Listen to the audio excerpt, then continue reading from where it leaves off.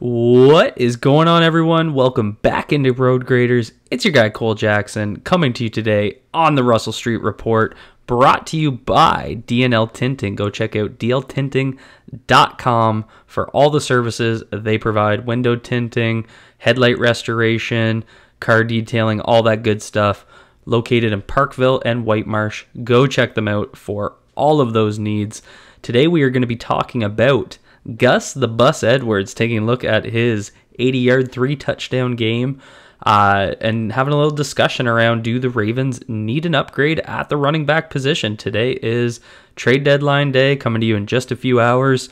I think it's super prudent that they take a look at this, but Gus has really been heating up lately. Looking at some of his numbers, first 3 weeks of the season, he had 0 forced missed tackles. Since then, he's had 12 over 5 weeks, so getting a little bit better in that area. His yards after contact's gone up, and he's doing really well with the blocking he's given, and I think that's kind of the key in what we're going to look at here. So I want to take a look at some of the concepts he really had success on, how I think the Ravens can carve out a little bit of an identity if they keep going to these, and also take a look at what he did in the red zone, because that's an area where the Ravens have struggled and where Gus was really good in this one. So we're going to start here on his first touchdown. Obviously he had a play that for about 5 yards that set this up. They're 1 yard out here, nothing too crazy going on, but still a play where they've had some issues. The Ravens are basically going to come out with a duo concept. You're going to get a deuce block here from left guard, left tackle. You're going to get an ace block from Zeitler and Linderbaum inside, and it's basically just a duo ISO lead type play up the middle. There you go, right there. And, worked out really well. I think Charlie Kolar missed a block here. You got Kolar and Andrews out here on the sides, and they want to take these inside guys with a straight up the middle run. The edge rushers on a 1 yard rush don't really matter, or I shouldn't say they don't matter. They don't matter as much. As you see, this play comes in and gets made, but Gus is running through that contact. But the safety here is almost who makes this play, and so Charlie's got to be more, you see right here, he goes out for the edge player and gives him a closer line, whereas this player has to come further off the edge. So he gets there, but luckily Gus doing what he does so well. You see him get nice and low here. He braces for contact and just moving forward. Just look at this line of 4 Ravens, carrying these guys to the back of the end zone. Really good blocking, good on Gus, really good at running through contact there.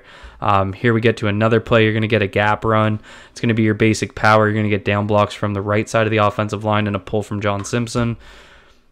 And you're going to get what Gus has been doing so well. And I want to go back and take a look at this because it's going to be basically the theme of the video and why I think Gus is having so much success. So you're going to get...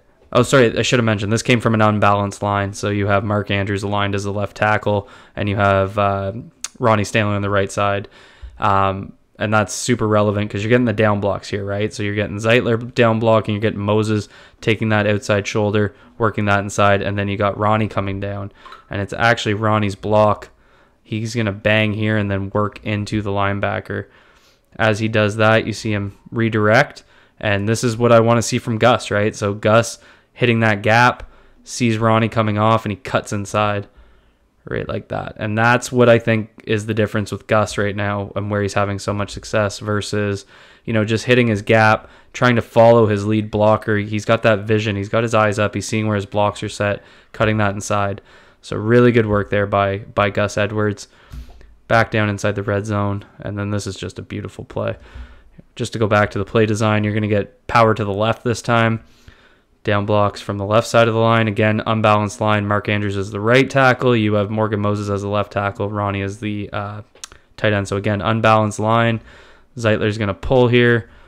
Gus is just going to use his vision and patience. So right there, the gap where he's supposed to be running is kind of working off Zeitler here or cutting it up inside. But he sees the way his blocks are set up, sucks that safety up, gets into the end zone. So just good vision, good patience. I think that's kind of the key that I want you guys to take away from this video. Here's where we're going to get into the concept where I think they can build a bit of an identity. So these plays are coming right now from late in the third quarter into the fourth quarter. Super important because the Ravens are trying to run down the clock. This is just basic outside zone. It's a play that was more of a Todd Monken than a Greg Roman. We looked at a lot of gap plays earlier in this video. Now we're going to see him in some zone concepts. So his aim point's going to be outside here. Everyone's taking a scoop step right, and they're just working that outside zone. And really good work by John Simpson to look back inside here. Tyler Linderbaum, this is where he functions so well. But getting guys moving, getting bodies out, and Gus with his patience, his vision, looking back inside, seeing that gap and how it can open up. John Simpson going back inside to create that gap, hitting it. So, good work there. The only way this play could have been a little bit better is if, John Simpson had cut inside earlier rather than just reaching there. You see right there's the reach. So if he gets contact on him, he's gone up into that safety. But see how he runs through contact there. He grabs, rather than getting tackled, he runs for, an additional 4 or 5 yards. Maybe 4. Here I think you get inside zone. So similar play, except the steps outside aren't as wide. Rather than aiming out at the tackle's butt cheek, he's kind of aiming inside at the guard. And same idea, just running off his blocks here really well. This play was also blocked up extremely well. You get that nice tray block here from Ricard at the tight end with Morgan Moses. He's going to work second level. Linderbaum and Zeitler demolishing the one tech there, and Gus working off his block. So just really good work there. These zone concepts were functioning pretty well in this game. Here we're going to get outside zone left, and you see Gus's patience there. So everybody's taking that outside step left, aiming out at the outside of the tackle here, and he's going to just work off you're going to get Zeitler coming in here. I know it's Linderbaum he works off of. John Simpson again with a good block to turn inside. You see him get out into this guy. As he does that, he's got that inside leverage. The aim point being here. If Linderbaum was able to overtake, this is gone, right? So Simpson knowing to turn inside there. This is a tough block for Linderbaum to reach. That's leaky photo. He just gets out there, but the way he works off Linderbaum's block, rather than trying to force it to the gap he's supposed to be running into, he sees what's going on and plays that inside leverage from Tyler Linderbaum's block. Here we're going outside again to the right. Again, cutting that back inside, hard running, not trying to force it outside. I think that's an issue we've seen with Justice Hill a little bit this year. Everybody's getting out there, getting moving. He sees that he's got a little bit of an opening here. You see Patrick McCarry and his run blocking that isn't so stellar. He loses that inside leverage. If not, this cut back was pretty clear. But good on Gus to see that and use the cut back on wide zone. Here we get into a gap concept.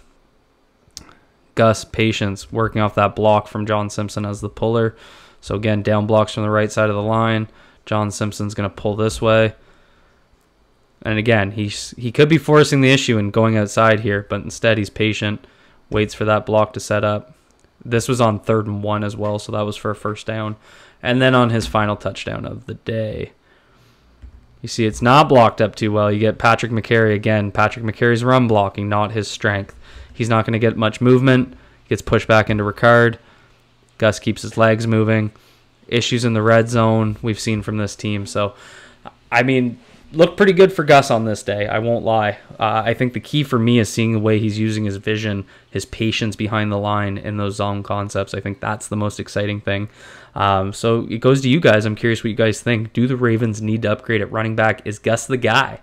I want to hear from you guys. Hit that like button, hit subscribe, drop a comment down below, and let me know what you guys think. Be good to yourselves, be good to each other. Peace out, everyone.